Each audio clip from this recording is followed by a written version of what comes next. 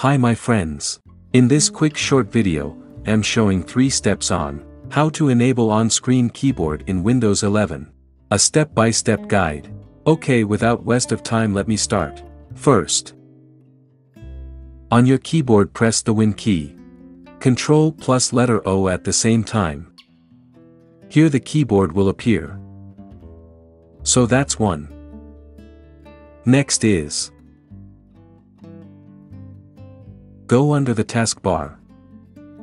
Click on Search. Here enter the on-screen keyboard.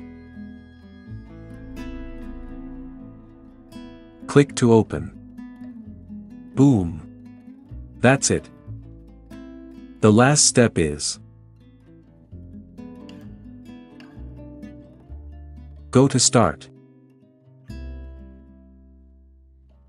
Then select Settings. This side click on Accessibility. Move down and click on Keyboard. Turn on the on-screen keyboard toggle. So, the keyboard will appear. That's it.